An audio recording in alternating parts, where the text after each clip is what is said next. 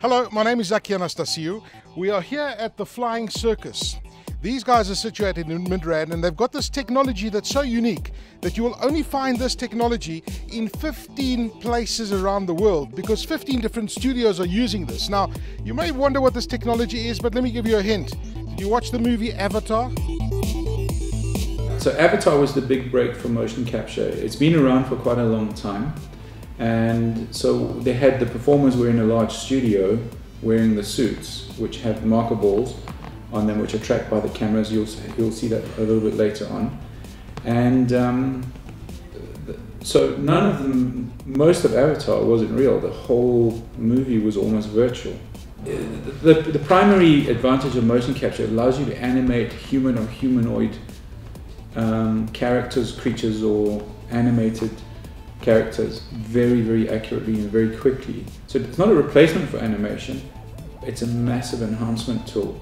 How different is it for a creative director to try and visualize it? Because it's a different game now. Yeah, I must admit, I've done quite a few animated commercials, and immediately I always had that headache that I'm going to have to book in the animation, it's going to have to go through the team traditionally, then I'm going to have to come back, and then I'm going to have to spend weeks and weeks changing it and updating it and doing exactly what I want. When now, I can stand in the studio with the artist in that outfit that you'll see later, and we can live direct him right there and update it live in real time, which you'll see in our studio, and we can then change that on the spot. And I think that's the big difference. So check this out. This suit's got all the Velcro, okay? So all the technology's on here. It's pretty hot actually. It feels like a wetsuit. But this is the technology that everything gets stuck to. We'll find out in a moment how it all interacts with all the cameras and what happens where. So basically, you're picking up my movement with this. That's exactly what it is. And it's more specifically, it's the movement of each of these little markers. So inside the volume, as the markers move, and there's, I think, Martin, there's 46 of them in total, the camera records the movement of every single marker. Every 46 marker is recorded? Yes. Wow. And it records at 100 frames a second. So there's quite a lot of data that needs to be processed very, very well in real time. Okay, but now I'm fascinated by this. So we've got all of these things capturing me. So the cameras see me, they're basically developing like a skeleton.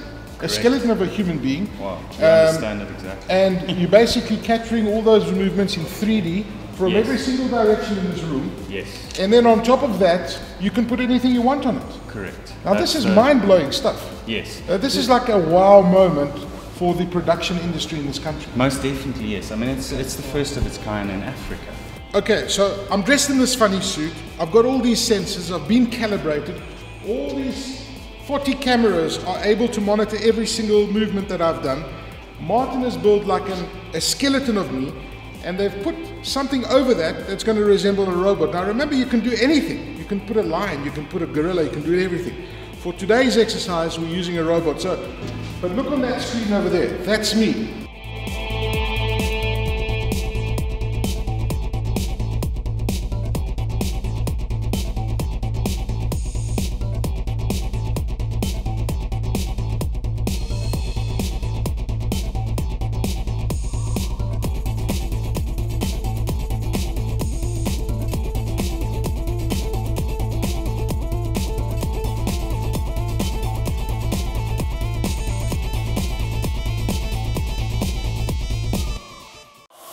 Eyewitness News, in touch, in tune, and independent. For the latest, log on to ewn.co.za or ewn.mobi.